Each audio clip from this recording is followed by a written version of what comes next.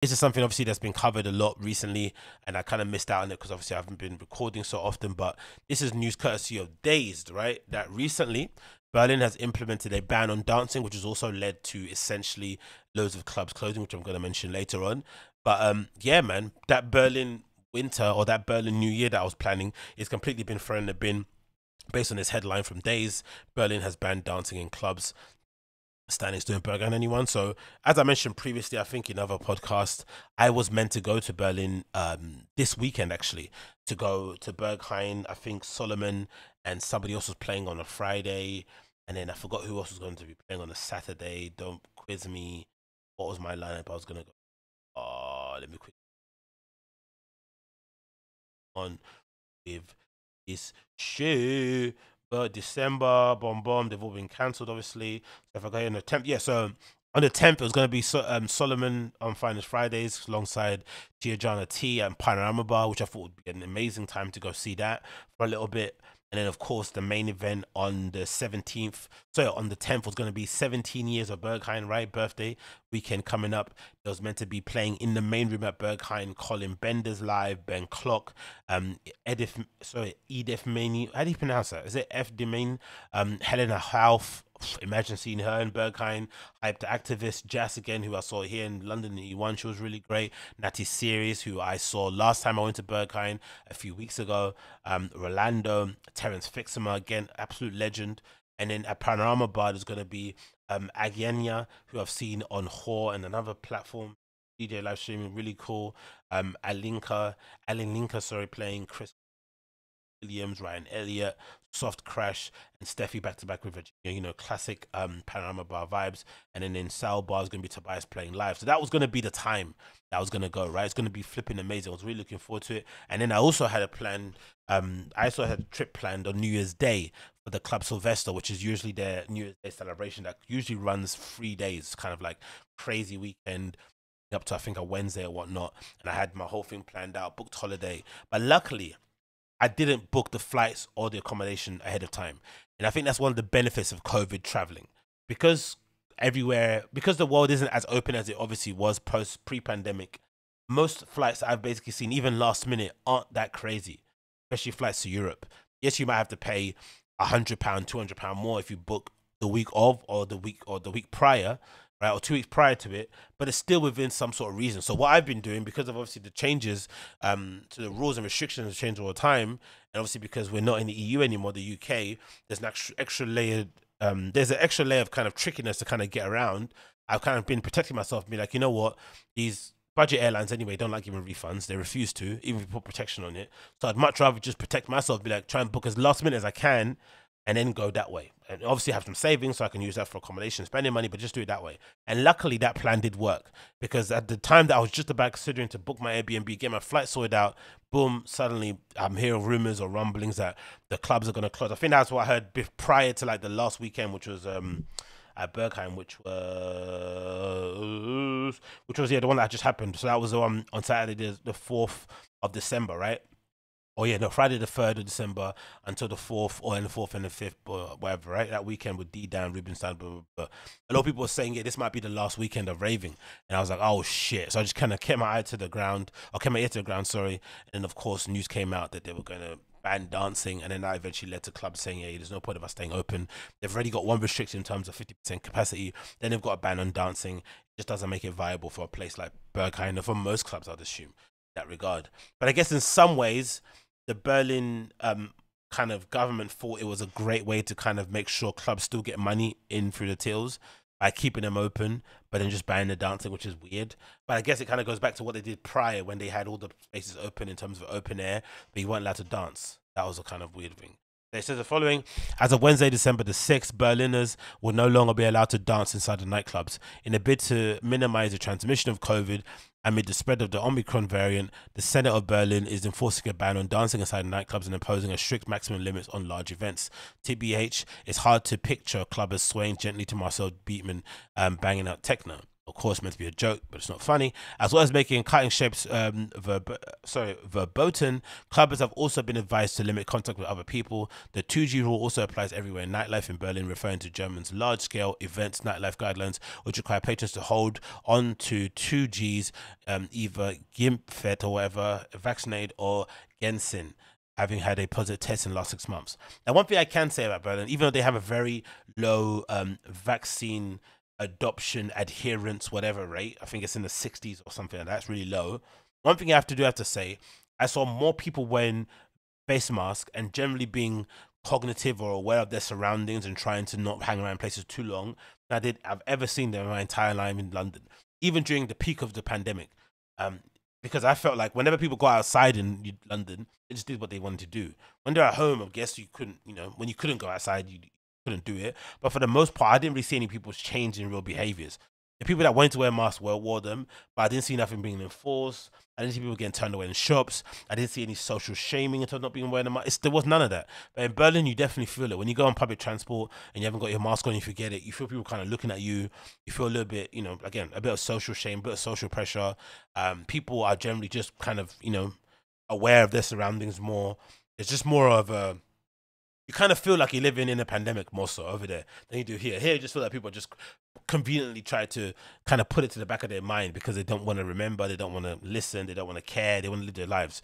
Over there, for sure, people are a little bit more aware of it. But again, hasn't helped things either. I'm sure vaccinations are not helping, but all that adherence, all that compliance hasn't done nothing. They're still in a worse position than we are. They're having to close or having to ban dancing, and again, one of the most important clubbing cities in Europe. They're not allowed to dance. All these things they're being punished with, despite them really taking COVID seriously, which is again something that we need to kind of highlight. It says here, the news comes after Germany's federal government said that all nightclubs in states in high infection rates must close, as the ban is it's only legally enforceable from next week. Clubs will be allowed to open at the weekend at 50% capacity, which again, I've said before, was a previous night that happened on the 3rd and 4th there in Panorama Bar in Berghain. It says here, 20 months of pandemic and no better idea than to ban dancing, said club commissioners Berlin Lutz Lane Lischsinger. How do you say that? Leichenring. He continued here, said it doesn't take much imagination to figure out that you can't enforce a dance ban in the party basements and private homes without 2G and without tests. No word about PCR tests, no data on level of infections assigned to clubs that justifies some massive restrictions, which is true. It's always been the case though, isn't it? Whatever city, most metropolitan cities, London included too, whenever it comes to dealing with COVID, for whatever reason, the nightlife and hospitality industry just gets hit over the head. For some reason, people just, and automatically assume those places are the ones that have the highest amount of infection rates, when there's been no evidence to support that. If anything, there's evidence is in the contrary, because most of these places, in order to kind of run a business and to make sure people want to return, you don't want to comply, you're going to want to install ventilation systems, whatever needs to be done to make sure that you're able to kind of keep your kitchen and your tills and your bars open. That doesn't necessarily make sense. And just in general, it's just a tired approach that clearly isn't working. Can we try something else? No, we don't. The clubs are the first to close and the last to open all the time. Same thing. Then we got a post here from some guy on Twitter says clubs are open but dancing is forbidden. I guess because the vibes are what's most infectious. Again, another attempt at a joke. Another person here says Berlin announced that clubs can stay open but dancing is cancelled. Dark Wave stays winning, baby. Cool. And then, of course, the news that crushed my heart completely was an announcement that Berghain says, on the occasion of the current pandemic situations and the best health interest of everyone, events at Berghain Panorama Bar being discontinued until further notice. Of course, mostly to do with the ban on dancing. I don't think the 50% rule really applied.